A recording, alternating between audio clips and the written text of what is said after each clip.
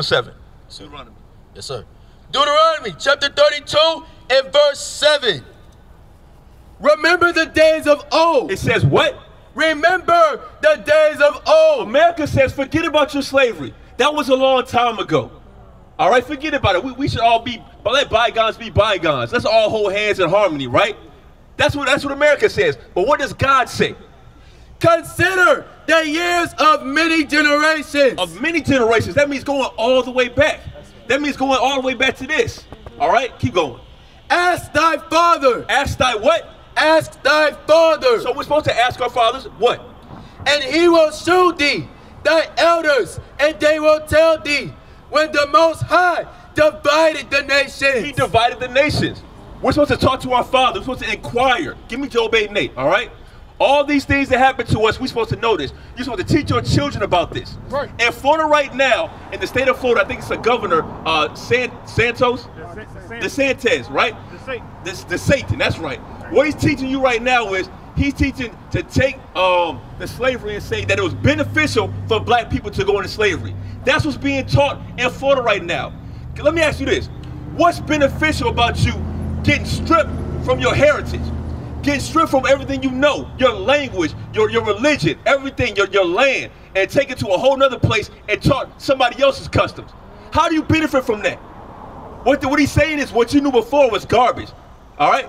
He knows that you have a past. Your past is being the greatest people on this earth. Read this. Job chapter 8 and verse 8. My brother, did they teach you about slavery in school?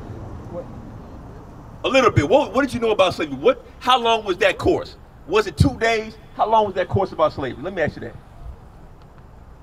What do you know about your people going into slavery? Give me some history. And you too, if you got something. Okay, what was the question? In school, were you taught about slavery amongst our people, African Americans being enslaved? Yes, because I came out of school in '97, so they Good. was teaching. They was actually teaching Black history, slavery. Right, yes. right. Now let me ask this. This your son?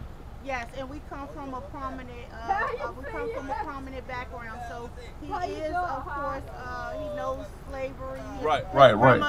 His grandmother was the first. His great grandmother was the first. Good. Black politician in Hampton. So, Now you see how you was taught slavery, and I was too in school for the most part. What about you? How much did they teach you in there? What did they teach you? And did they teach you about what happened, all the atrocities that happened to your people in school? They don't. And this is the problem. These people are trying to take your history and wipe it away. What they want to do is assimilate with what they do. God says keep the Sabbath day holy. But they want you to believe that the Sabbath is on Sunday. God says don't celebrate Christmas, Thanksgiving, New Year's, St. Patrick's Day, Mother's Day, Father's Day, birthdays. God said don't celebrate it. But your enemies tell you to celebrate it. We can tell it against God. Read that, Job 8 and 8. Job chapter 8 and verse 8. Listen to what the prophet says. For inquire, I pray thee, of the former age. It says inquire about the former age, about the times past, all right? It's not about letting it go. We're supposed to see what happened to us. Because if we know what happened to us, we can know how to conduct ourselves and go into the future, all right? Keep going. And prepare thyself to the search of their fathers. The search of your fathers. And the problem is, a lot of us don't even know who our fathers are. Let's think about that. A lot of us grow up in the homes with no father. Right. With no guidance on who you are. Right. All right? Because we know this is no shot to the woman, but the woman's supposed to be more emotional. She's gonna cater to the child's emotions and things of that nature. When he's feeling bad, she's gonna coddle him, tell him everything's gonna be all right. The father's gonna tell you the truth. All right? The way I deal with my son, I hold little away from him. I put a little bit of water in there in that wine just to, soften up. But for the most part, I tell him straight on how this world is. All right? Just like the father does. Is that it? Yes, sir. Give me Deuteronomy 28. I'm going to show you how we got in this predicament. Because if I ask you this, for our nation of people, the so-called blacks, do you feel like we're at the top of society? Are we equal with everybody? Or are we at the bottom as a nation? At the bottom. Good. Give me Deuteronomy. I'm sorry. Hold that. Deuteronomy 14. Deuteronomy 14 and 2. All right? What y'all just said is biblical. We're going to prove it, okay? But that's not how we're supposed to stay. All right? Deuteronomy chapter 14 and verse 2. For thou art an holy people unto the Lord thy God. God said that the nation of Israel, you so-called blacks, are a holy people, meaning separate. That's why he said he divided the nations. We're separate from them. Go ahead. And the Lord hath chosen thee to be a peculiar people unto himself. Now, the word peculiar means to be strange. It means to be strange or odd or different. We are supposed to be different from every other nation. We're not supposed to be doing the same things they do. For example, if you look around right now, all the brothers in purple were wearing something called fringes at the bottom of our shirts. These are the laws that separate us from every other nation. Right. Was that it? Finish that up. Above all the nations that are upon the earth. It says we're supposed to be what? That are above all nations that are upon the earth. This is the Bible. The same Bible your Christian pastor has. He said you are above all nations. Nations is plural.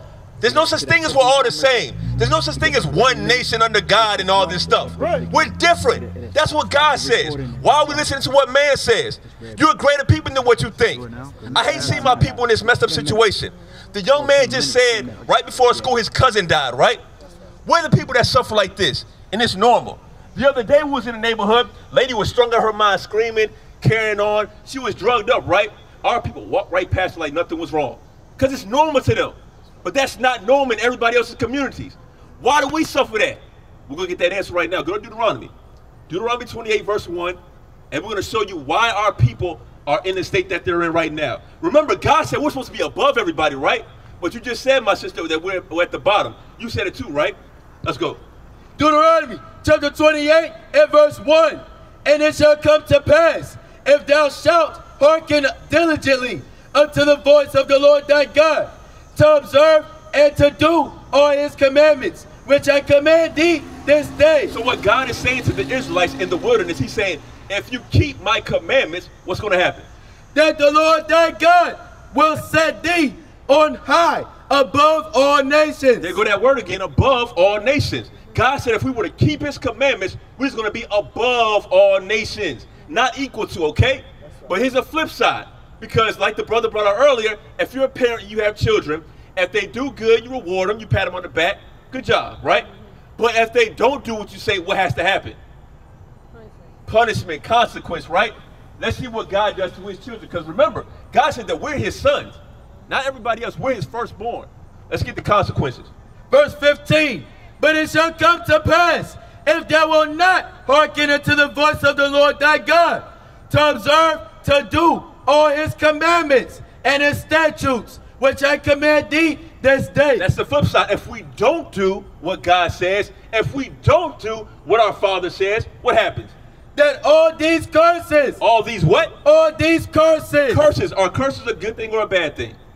Bad thing. Let's go. Shall come upon thee and overtake thee. They said we're going to be overtaken by these curses. Let me show you a curse right now to let you know right now that you are the children of Israel. And nobody else can fit this, all right? Go right to verse 68. Bring it out. 68. Verse 68. And the Lord shall bring thee into Egypt again. God said he's going to take us and put us back into Egypt. Remember, in Egypt, we served in slavery. No, give me Judith 5 and 11, all right? That's right. In Egypt, we served slavery. We wasn't equal with everybody. Just like today, we're not equal with all nations. We serve a specific purpose, all right? Judith chapter 5 and verse 11. Therefore the king of Egypt rose up against them. He said he rose up against us. Anytime somebody rises up against you, that's not a good thing, all right? That means they have some type of hatred, some type of an art against you. Go ahead. And dealt subtly with them and brought them low. Brought them what? And brought them low. That means we was low. We wasn't equal with the Egyptians. All right? Keep going. And laboring with brick and made them slaves. Made them what? And made them slaves. We was mortar with brick and mortar. We built their cities. We were slaves to them. That's what we served in Egypt. Remember that. Is that it? Yes, sir. All right, so go back to Deuteronomy 28. So remember the mindset. In Egypt, we were slaves, right? Let's go back to Deuteronomy 2. Give me Exodus 20 and verse 2. All right? So remember, he said we're going to go back into Egypt. Right now, we're going to get you the definition of Egypt, okay? Exodus chapter 20, verse 2. All right? Make sure y'all are paying attention, man. We're out here for y'all. All right? We're out here where our people are at. Because God is only for his people. Christ came for the lost sheep of the house of Israel. That's who you are. That's not everybody. All right? Exodus chapter 20 and verse 2. I am the Lord thy God, which have brought thee out of the land of Egypt. Remember, he took us out of Egypt. Let's go. Out of the house of bondage. Egypt means bondage because why? We were slaves. That's right. Let's go back to Deuteronomy 28:68. All right, let's go. Deuteronomy chapter 28 and verse 68. And the Lord shall bring thee into Egypt again. Remember, he's going to take us back into Egypt, meaning slavery again. With ships. With what? With ships. Okay, so this time we're going to slavery. He said we're going to go into slavery on ships. Ships. What nation of people went into slavery on ships? What nation of people went into slavery on ships? Were taken into slavery. Who? Black people. Who? There you go. That's your people. That's us. We went into slavery on ships. But that's not it though. Keep going. By the way whereof I spake unto thee, thou shalt see it no more again. Meaning you're not going to see your homeland again. Go ahead. And there, once we are taken off the slave ships, there, ye shall be sold. You're going to be sold unto your enemies. Unto your who? Unto your enemies. God says we have enemies. Wow. God says we have enemies. Who are we sold to? White people. Who are we sold to? White man. Who are we sold to? White man. Keep going. For bondmen and bondwomen, and no man shall buy you. So we're going to be slaves to these people. The same way we were slaves in Egypt, we're slaves today in America. This is spiritual Egypt right here, all right? Same thing. God is calling us back to be who we are. He's waking us up to come back to keeping his laws. That's the only way we get out of this situation. We tried everything else. We tried assimilating. Every time we assimilate, we end up at the bottom. Every time one of us gets gunned down, somebody else, another nation gets a law out of it. How does one of our people get oppressed and we march for it, and then the homosexuals get a law, or the Chinese gets a law, or the Japanese get reparations? The trainers get a law. That doesn't make sense. We're the ones that's messed up. We're the ones that's getting shot down. We got the worst education. We live in communities where we have no grocery stores nearby. We have to go to a corner store for our fresh groceries. Or so-called fresh groceries, right? Why do we live like that? Because we broke the laws of God. We got to come back to who we are. What is a nation?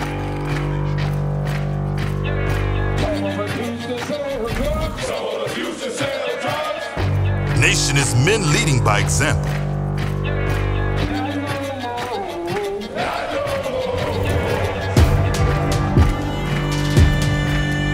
Nation is family.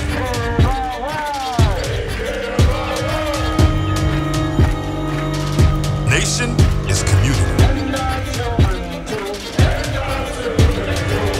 Nation is children with role models.